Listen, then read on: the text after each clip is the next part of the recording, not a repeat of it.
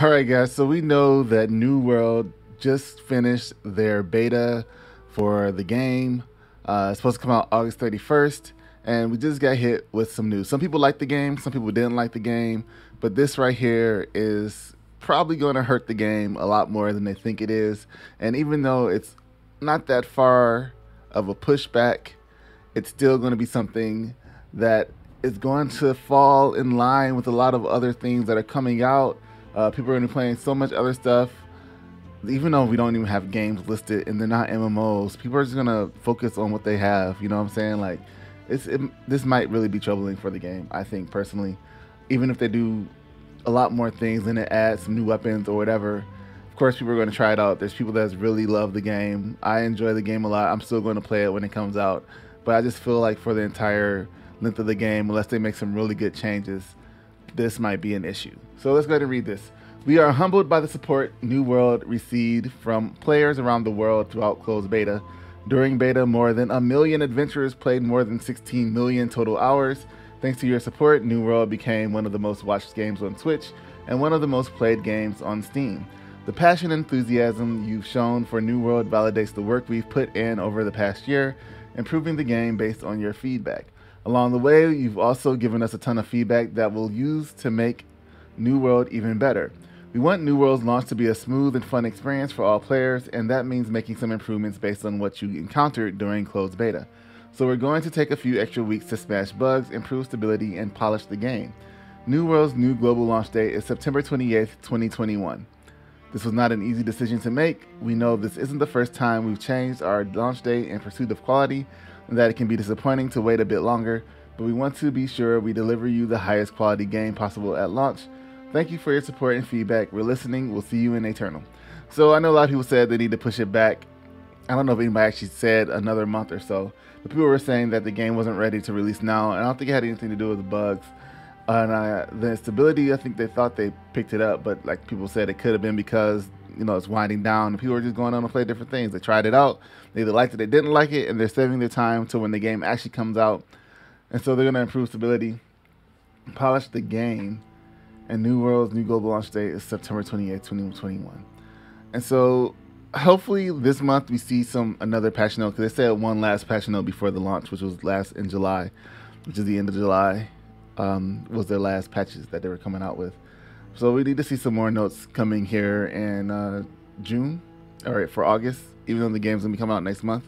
We need to see what they're doing, what they're going to change. We need more detail on that as players go, because with just a month, they could have launched the game August 31st. It's less than a month.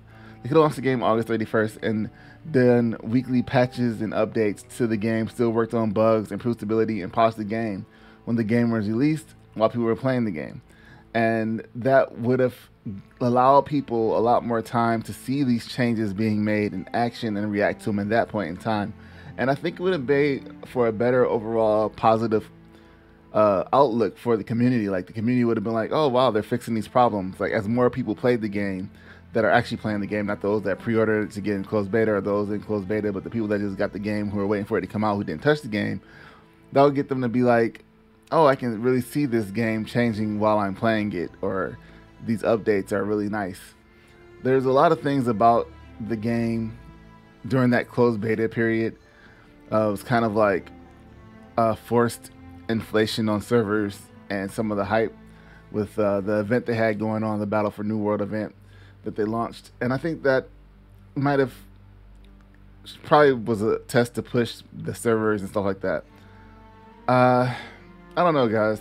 I'm still going to play New World when it comes out September 28th and give you my opinions on it. I didn't do anything for the closed beta, really. I wanted to do some stuff as far as lore and such goes, but I didn't want to spend so much time in the game. I already spent a lot of time in alpha, and I couldn't share all that stuff with you guys before, and I spent a lot of time in the preview event during the shutdown when everybody was at home.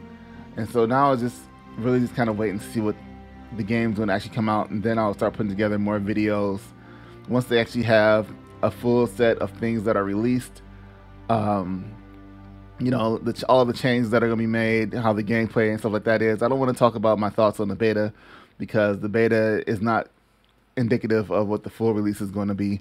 Just probably like the land layout and stuff like that. So I was going to wait till the new release came out play that, and then give my opinions and thoughts on it and what I thought about it at that point in time, about the changes and stuff like that. And I still can do that. It's going to be a little bit later. It's end of September, I guess. So they're going to be competing with some things. Endwalker comes out in November, which is like a couple of months from then. So they'll give you like a month of playtime. If you're playing Final Fantasy 14, you're definitely going to want to play the new expansion of that versus New World. So if you're playing Final Fantasy 14, you'll probably stop playing New World to play the next expansion. It'll be interesting. It will be interesting. Pretty tough. I know people that have their whole channels created around New World, everything they're doing. It's only a month. It feels like it's so much. I'm talking about it like it's like a long way out. And it's really, in reality, it's only a month of wait time. But people were ready. People were ready to push out this content. And now it might all change. So we'll see. We will see what happens with New World. And hopefully it still does good. I really think the game has a lot going for it. It's very unique. Just walking around and stepping in the world, it's always cool. Trees and stuff like that. Is you determining which path you want to take? Do you want to try to chop down all the trees? Do you want to level? Do you want to PvP? That's going to be the hardest decision for you as a player to decide what you want to do in New World when you start playing it. Is what do you tackle first? What do you knock out? And hopefully, we'll see some good things. A lot of people are concerned about how companies can take over the world. Of like one large company takes control of a server. I feel like the way the things are set up, that might be kind of impossible. I didn't do the invasion, so I don't know if that's company based. If companies have to choose the invasion people, I feel like anybody should be able to take part in the invasion. That should be like a game wide event. The invasion thing should be, instead of just a zone event that anybody can participate in, not just not just an instanced event. So if it's instance, they definitely need to change that to make it more a world open event, so where people are just running around and rifts open up and the invasion actually happens all over the Aeternum and not just in one area. So we'll see what goes down. That's more of a bigger change than whatever they have to do here as far as fine-tuning walking, running, jumping, attacking, hitboxes, and stuff like that.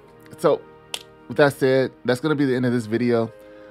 Let me know what you guys think. Are you still excited for New World? Are you going to wait till you get it? Are you going to get it right away? Or what are you doing? What's your thoughts on it? What's your thoughts on the delay? Let me know in the comments, and I'll talk to you guys there. See you in the next video. Thanks for watching, and don't forget to subscribe and like the video, and I'll talk to you later. Peace.